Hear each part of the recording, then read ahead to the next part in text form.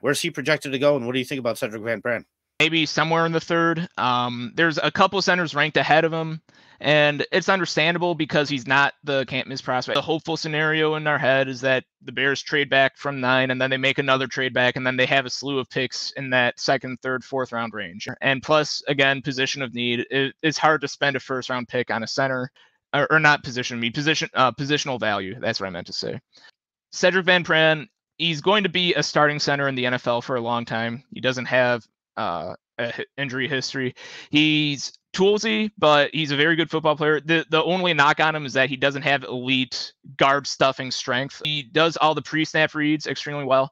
Just, sitting in Chicago for so long, I was so tired of seeing shotgun snaps just go up here on the QB or bounce off the ground or fumbled on a normal snap. I just want a guy who's just played center his whole career, and that's something Sedrick Van Pran has done. He is a center who knows all the pre-snap reads. He's a smart player. He knows how to run the zone system really well. He knows how to leave his block for another person, pick up the second block. He knows how to go to the second level. Let's just get him and solve this issue. I'm a fan of his as well. Georgia, championship pedigree, knows how to win. Really, really good, like 2-3-year starter.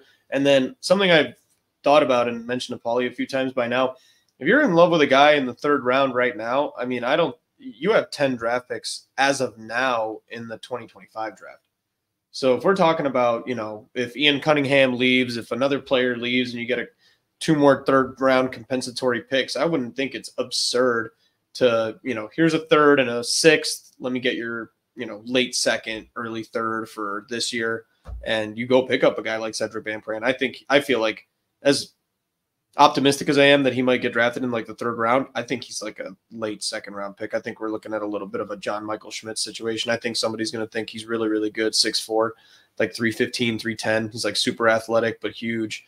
22 years old, but like that's a good thing for a center because they've played that position for a long time. And, pre-snap reads and checks and line slides are not really that much different in the NFL. They're more complex, but if you've been doing it, that's part of the learning curve. So.